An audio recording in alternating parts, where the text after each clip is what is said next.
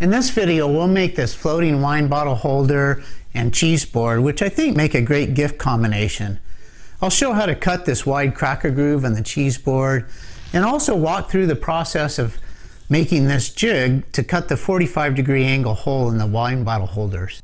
Most important, I'll provide the angles and specific dimensions by which to make the wine bottle holder balance perfectly.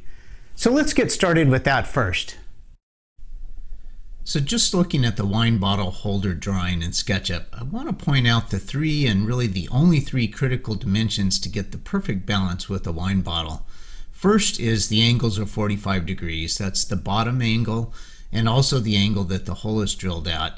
The top angle doesn't matter. That can be anything you want to. The second critical dimension is that the hole needs to be drilled 6.5 inches from the bottom edge. And the third critical dimension is the diameter of the hole is 1.25 inches. So as long as you get all three of these specifications right, then your wine bottle will balance. And you can change the width of the board or the thickness or the total length, the species of the wood, it doesn't matter. There is one more thing I'd like to point out before leaving the SketchUp model, is that the effective depth of the hole is 2 3/8 inches. To make that easier to visualize, I added this cylinder, say it represents the 1.25 inch diameter drill bit. You can see that the total effective drilling depth of 2 3/8 inches, even though the thickness of the wood is only 3/4 inches. This is going to make cutting the hole a little more complicated because my small drill press only has a 2-inch spindle stroke. But I think I have a plan for that, so let's get started with the build. Building the jig to drill the 1.25 inch hole at a 45-degree angle is the first step. I start with some 1x4 pine that I have left over from another project and cut 4 pieces. The base of the jig is 12 inches long. The workpiece support that has a 45-degree angle on it is 10 3/4 inches long. The stop block is 2 inches, and a piece from a 2x4 is the 3-inch support cut at a 45-degree angle. So I just glue up all of the pieces to create the jig, and adding some brad nails should be strong enough, and I'll let that dry overnight. I'm going to drill a guide hole in the jig before drilling an actual workpiece. I want the edge of the guide hole to be 3.5 inches from the stop block and roughly in the center of the jig. With the jig clamped down, I drill the hole using a 1.25 inch Forstner bit. The jig is complete. For the first time using this new jig, I'm going to do a practice piece. I find a good piece of practice wood from my scrap pile. I think it's a piece of poplar. First I cut a 45-degree bevel on each end. Gosh darn it, that's the wrong way. Good thing I'm practicing. So I cut it again the right way, but now it's going to be a little bit shorter than I plan on making the final pieces, but that's okay. Good enough to practice with. So I was just using the stock miter gauge that came with the table saw to cut those 45-degree bevels because I didn't have a crosscut sled that I could cut a 45 with. But in my frustration of making that dumb mistake, I decided to stop work on the wine bottle holder and go off and make this crosscut sled. Now I can cut 45-degree bevels with the crosscut sled. And I made a video of building this sled. I'll include a link here if you want to watch it. But for now, let's get back to the wine bottle holder build. So here's the process to use this jig. First line up the drill bit with the pilot hole in the jig and then clamp the jig down to the drill press base. Then line up the center line of the workpiece with the center line of the jig and clamp down the workpiece to the jig, and we're ready to drill the hole. As I mentioned earlier, my drill press spindle will only go 2 inches, but we need 2 3/8 inches to get all the way through. So I drill as deep as I can on the first pass and then raise the entire jig and workpiece and then finish the cut. Kind of a pain, but less painful than buying a bigger drill press, at least in my opinion. Time to try it out, and heck yeah, it works. So before moving on to drill the hardwood pieces, I'm a little concerned about using the Forstner bit.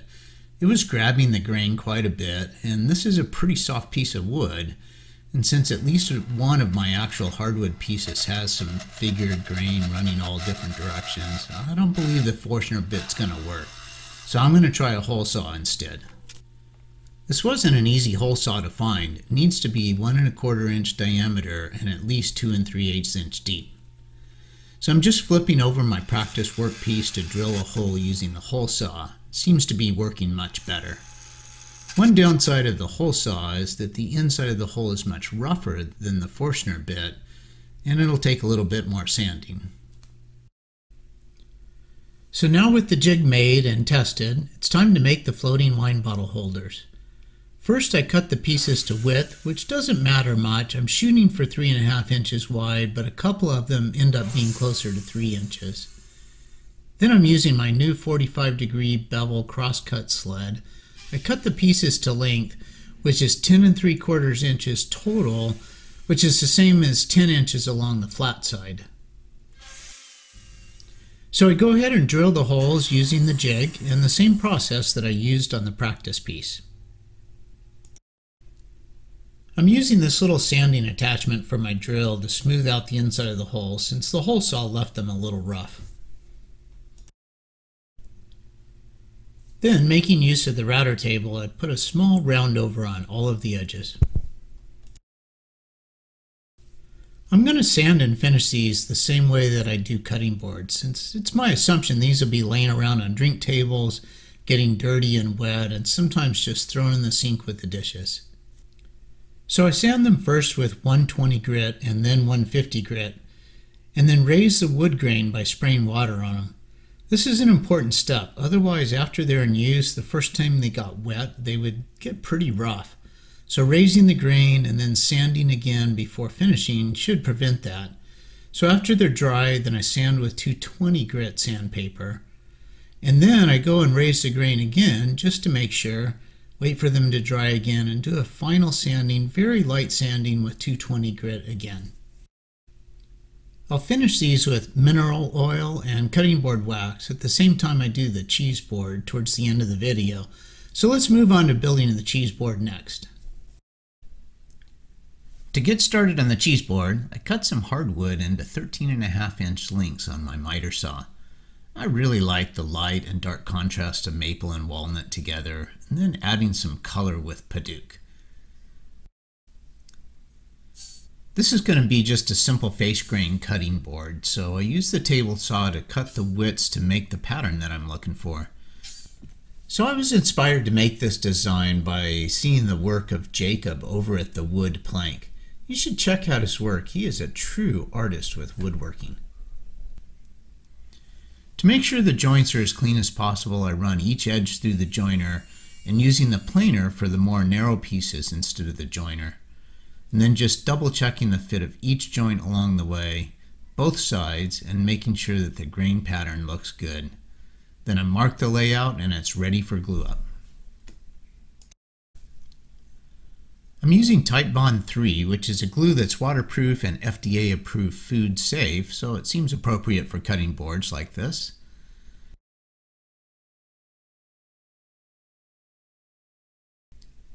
When the glue is dry, just make sure to remove any remaining chunks of glue before running it through the planer. I cleaned the glue off pretty good when it was still wet, so not much to do here. Using the planer to get the faces flat and parallel, multiple ultra shallow passes here is important to avoid any tear out of the grain. Then over to the table saw using a crosscut sled to square up the ends, and then I sand it with 120 grit. To round off the corners, I mark the radius that I want. I'm just using a washer here. Then I use the bandsaw to knock off the corners, and then the bench sander to really dial in the radius I want on each corner. And with the handheld router, then I put a small round over around all the edges on both sides. On the router table, I put in a 1 3/4 inch crown router bit to cut the cracker groove with. With some careful measurements to get the fence and the stop blocks just in the right place, then I do a very shallow initial cut. Shallow is important for a couple of reasons. First of all, this crown bit doesn't plunge very well.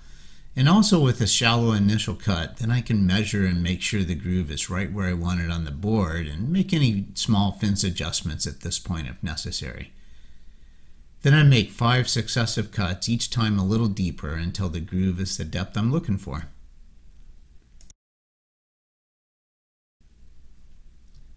This cracker groove requires some hand sanding, but it's not too bad and it goes pretty quickly. Then I sand the entire board with 150 grit, being careful to blow the red sawdust off as I sand so it doesn't contaminate the maple too much. After sanding with 150 grit, then I spray it with water to raise the grain and let that dry. Then I sand the board with 220 grit and then spray it with water to raise the grain again.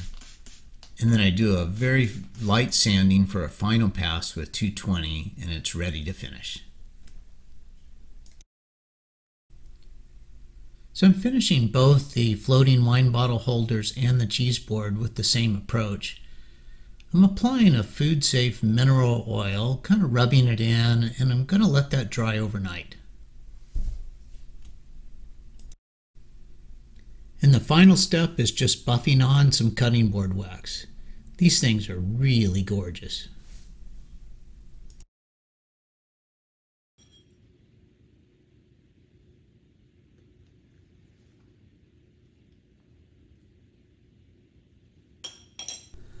I love cheese and crackers.